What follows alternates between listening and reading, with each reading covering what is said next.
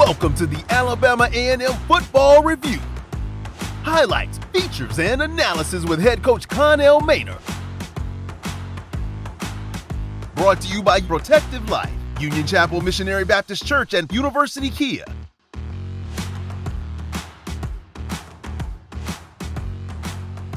Good evening and welcome to the Alabama A&M Football Review with head coach Connell Maynor. I'm your host, Ted Dixie. Bulldogs come up a little short yesterday, Coach. The big news, though, it's a Hall of Fame game with Senior Day, Military Appreciation Day, and let us not forget High School and Community College Day here on the Hill. Lots of activity, Coach. You've had to play a lot of games with a lot of distractions here at home. How are y'all able to overcome all of that? Well, I don't think we were able to overcome it, Ted. We lost the game. But it's always good to be able to recognize other people that done great things, whether it's the high schools or it's the alumni or it's the Hall of Famers. It's always good to be able to acknowledge those guys, and it's a great weekend for those people. And we tried and had a good football game. We came up just a little short, though. It started out 17 down, 17-0, Coach. We thought it was going to be that game. Xavier Langford gets injured. You go to Quincy Casey, a quarterback. Immediately, he has a 12-play, 75-yard drive for a touchdown. Yeah, you know, Xavier hurt his thumb during the week on his throwing hand. So he wasn't throwing very good at practice. And then in the game, the first two series, he got hit, and then he got sacked, and he kind of landed on that hand, putting that hand down to protect himself, and he hurt it a lot more. So, and then we was in a position to where it was already 14-0 at that point when we got the ball back. So we said we were going to go with Quincy because we knew at that point we got to throw the ball a lot to be able to come back and win the football game. And Xavier wasn't 100% healthy and able to throw the ball. So we went with Quincy, and he let us right down on I think 12-play drive. 12 plays. And touchdown, and got us back in the game 17-7. And we actually played well from that point. We went on a 21 unanswered, scoring free, and made it 21-17 and took the lead. And then right before the half, a 3rd and 15 play, they threw one down the middle to the tight end. That was covered. We had him covered like a blanket. He just made a great catch, and then made a great run after it. Got him down in the red zone inside the 10, and they was able to punch it in and take the lead at halftime and kind of take a little bit of that momentum that we built back up when we scored 21 unanswered. But we still felt good. You know, we blew a coverage that first touchdown, the long bomb. We blew a coverage. We in cover 3, and we let the guy get behind us. And then we had the punt. And so we kind of felt like we gave them those points. And the defense was still playing solid. So we just felt if we can come out and get a score, take the lead back. Right. It's going to be a great finish, and we had a great chance to win the game. And we came out, got off to a good start, got a pass down the middle field, CJ over the middle, and a guy come up behind him and take the ball from him. And again, we about to score right there, you know, and it was a big play. It's a big play, momentum. And the key was we, in the third quarter, we had the ball 3 times, and we turned it over twice. CJ got stripped there, and then we threw an interception. And then they was able to score twice, and maybe lengthen the game was spread the margin to 42-21, and then it was uphill battle from there, and we was able to score again and get down to the 2-yard line, and wasn't able to punch it in to cut it to 1-score game. So got to take your hats off to Willie Simmons and FAMU, number 1 team in the conference. We battled them. We had a great chance to win. We had opportunities. We just didn't take advantage of them. What does playing a game like that do for you for the rest of the season? We only have 2 games left. It just shows you that we got a lot of test with 42. Our guys ain't going to quit no matter what the score is. We did the same thing against Jackson, down 21-0 for 7 minutes, and was able to mount a comeback in that game also. So our guys ain't going to quit. We're just a couple of plays away. You know, we got a good football team, offensively, defensively. We got some work to do on special teams. But it's just we 1 or 2 plays that's costing us in the last couple of weeks. So we got to get that cleaned up. We're right there, and we'll get it turned around. Coach, I know you wanted to say thank you to 2 of the Hall of Famers that got inducted on Friday night, to Patricia and Ronald McCaleb McIntosh who've done a lot for your program and stood behind you, especially volleyball as well, folks, if you don't know. Ron's our stadium announcer here on the Hill, but you had some special words for him today. Yeah, I just want to thank them for their blood, sweat, and tears, their unwavering support of not only this football team and me, but the whole athletic program. They're the most generous donors we probably have. They give every year, and just shows how much they care about athletics and A&M, the student body also. And we just want to tell them thank you and we love you. Go Bulldogs. And when we come back, you'll get a chance to see some expanded highlights. Oh, I'm so thrilled about this because it's senior day. And folks, if you've never heard me say this, I'll tell you now. Those student athletes not only have to go to class, they have to go to practice. God forbid they get injured and have to go to treatment. Heaven forbid that they have to have surgery and then have rehabilitation. So folks, every time someone suits up and wears Alabama A&M on their chest, please support them and give generously. When we come back, the Alabama A&M Football Review with head coach Connell Maynor.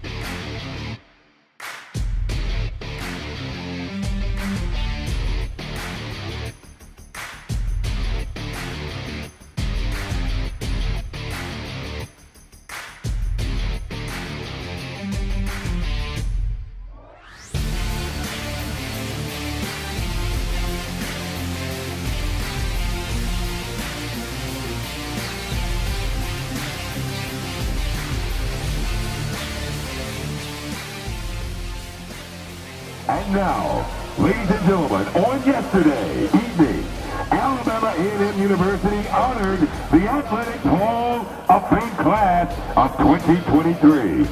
Men's basketball player from 1998 to 2002, Mr. Desmond Cambridge. Men's basketball player from 1974 to 76, Mr. Homer Davis Jr. From women's track and field athletes from 1996 to 2001, Miss LaShonda Jones Easterling. Football player from 2007 to 2011, Frank Kerr. Volleyball player from 1986 to 1989, Angelia Martin. Men's basketball player from 02 to 2006, ladies and gentlemen, Obadiah or Obi Trotter. And head coach for the football team from 2002 to 2013, Anthony Jones. Let's give a big bulldog applause to the Athletic Hall of Fame class of 2023. The Alabama A&M University Bulldog Brigade Alumni Association proudly presents a check for $40,000 towards their goal of establishing an endowed scholarship.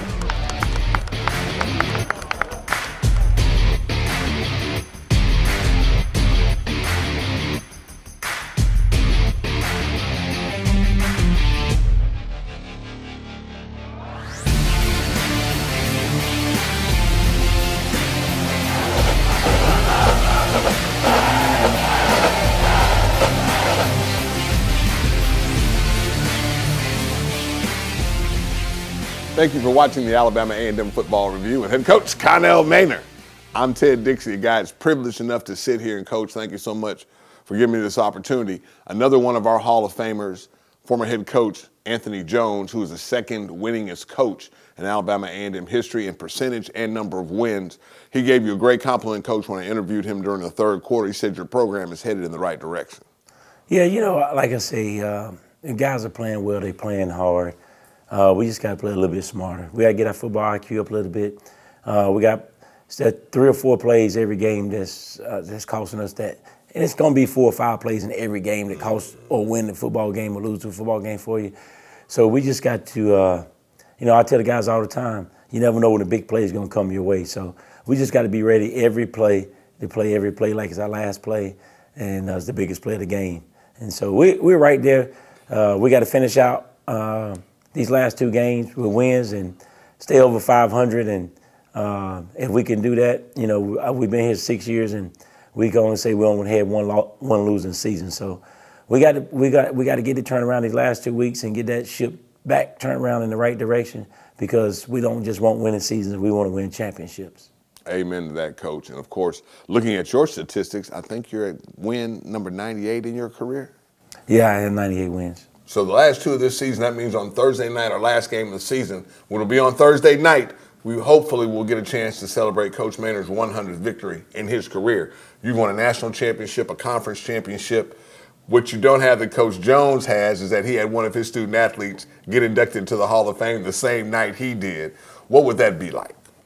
Oh, man, I guess that's really special, you know, because you can't get in the Hall of Fame unless you got some good players. And I tell people that all the time. It's always about the players. All the great coaches had great quarterbacks and great players. And, you know, if you are lucky enough to be inducted to a Hall of Fame, it's not because of you, it's because of everybody else and all the help you had. That's an excellent point, Coach. Good thought. Now let's return. It was Military Appreciation Day as well. As we're coming up on Veterans Day, we want to say thank you to our veterans, but more importantly, we like to say thank you to their families, because the families are without their spiritual leader in the household. Coach, you know something about that. Your wife has put up with you running around the country coaching football. It's the same thing. It really is. Behind every great man is a great woman. And my wife is one. She's a perfect example of it, allowing me to build this office and build these players, especially during the season, more than I be with her and my daughter. So it's just understanding, and I'm blessed to have a beautiful wife that understands and allow me to be able to coach this team the way I coach them. High school senior day, and leading back into what the university has done, had the largest freshman class ever in history. Enrollment is really up, Coach.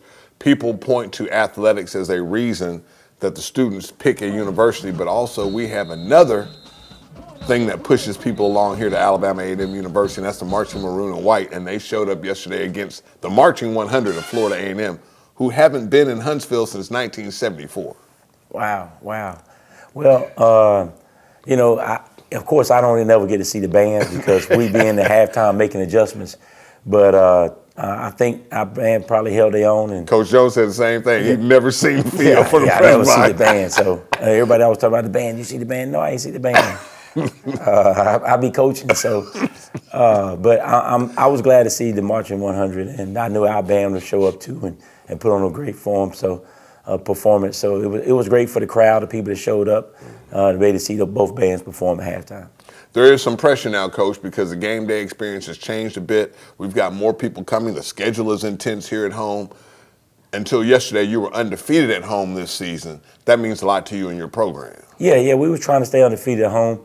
We were 3-0 in the season and wanted to go to 4-0. And then, of course, we got the last one on the Thursday night against Valley on national TV. And so we still want to get that one and make it 4-1 at home. And we want to protect our home. We want to make it tough in here. And we had a great crowd yesterday, and they helped out a lot. We just weren't able to pull it through. But we really appreciate the crowd showing up because it means a lot and it makes a difference. And, of course, we'll be able to talk more about the Bulldogs' upcoming opponent, the Wildcats of Bethune-Cookman University down in Daytona Beach, Florida. We get to go to the beach, but it's a business trip. Coach Maynor might just let us smell the water, but we won't get to touch it. When we come back, we'll have a very good conversation on the Alabama A&M Football Review with head coach Connell Maynor.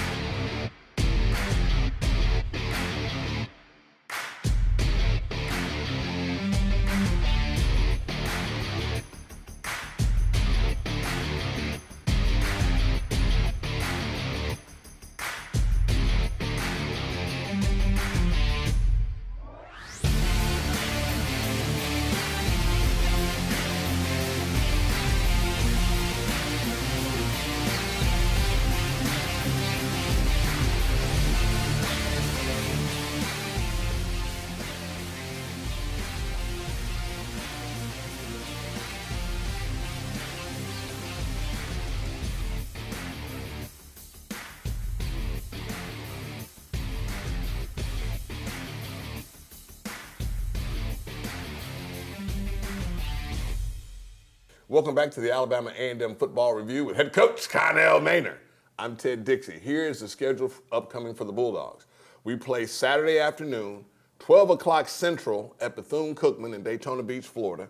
It kicks off 1 o'clock there, but it's Central time here. That's 12 o'clock. Coach, we're in big-time college football. If you don't think about we're in big-time college football, this will be our third flight of the season.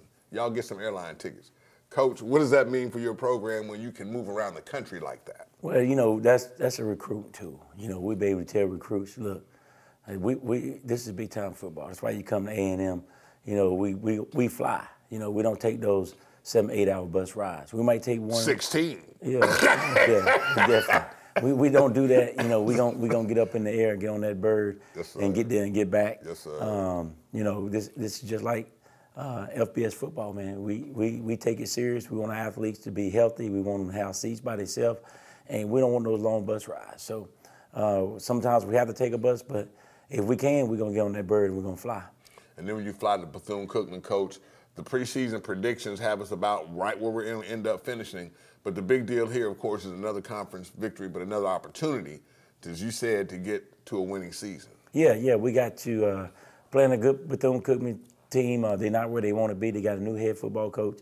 So he's trying to implement his systems and his style of play and get his guys on the same page and get his guys to buy in. So, but they're playing hard. They're playing tough. A lot of good football games.